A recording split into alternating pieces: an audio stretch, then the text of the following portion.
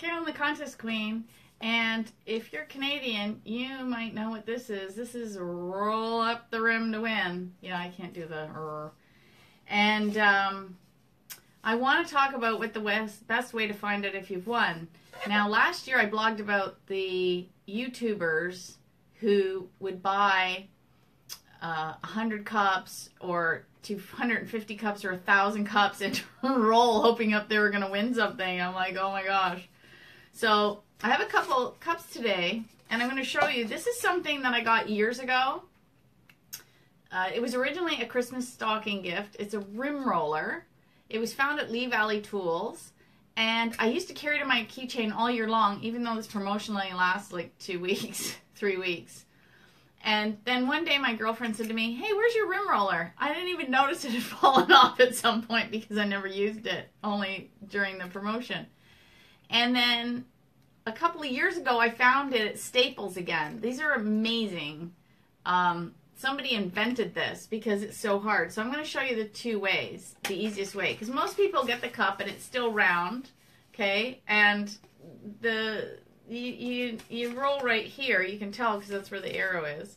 And you roll, and it's really hard to push this up. Hi, Elizabeth. So it's really hard to push it up. And then some people just take their teeth and they scrape their teeth. Oh my God. After all the money my parents spent on my braces, if I wreck my teeth, I'd have a fit. So this fellow invented this rim roller, and it's really cool because what you do is you just, I don't know if you can see this. Let me see if I can put it to the camera. So the design is this shape. It's curved like the cup. It's got like a little, it's two pieces, and you just push it down onto the rim. And then what you do, I'll see if I can put it this way. You just pull, and you see how it brought up the rim right there. And sadly, you can see the words, play again. Didn't win. Oh well. Now, if you don't have a rim roller, hi Cynthia. Yeah, I love this too. It's so fun. It's to flatten the cup. So you make it flat. Flat. And then you take your thumbs. This is an awkward demo.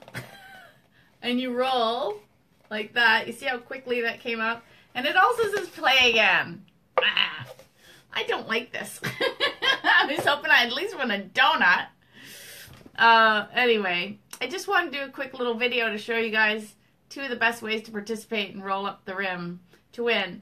And I'll throw this on my blog after with the links to all the other interesting Tim Hortons roll up the rim blogs and videos I have done in the past.